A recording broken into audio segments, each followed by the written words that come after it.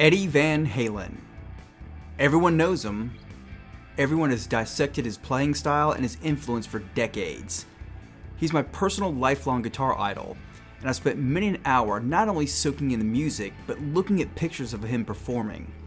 Of course, like most people, I noticed in the photos the guitars, the ever-present grin, and the stage. However, I want to point out a little discussed aspect of his wardrobe over the years: his shoes. His shoes? Yep.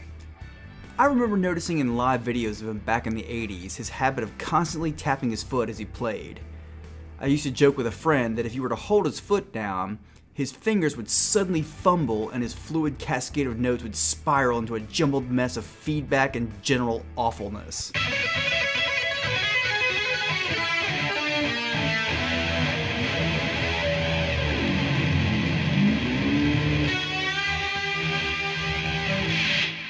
But there was something else I noticed about his feet.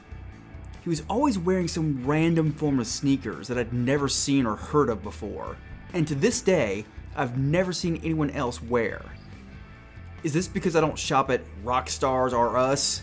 Does my firm middle-class status preclude me from wandering into the types of places that sell shoes that are somehow both high quality enough to appeal to a millionaire and obscure enough that no one else on earth has ever donned a pair? I think I have the answer. The shoes were the source of Van Halen's power. He somehow stumbled upon this sorcery and of course had to wear those shoes and unique brands of footwear from 1978 on. It's the only logical explanation. Look at the accompanying pictures and take note of the various shoes. I will venture that none of you own a pair of any of them. If you do see a pair that you own, for the love of God, put them on, run down to the nearest guitar store, and buy a Les Paul.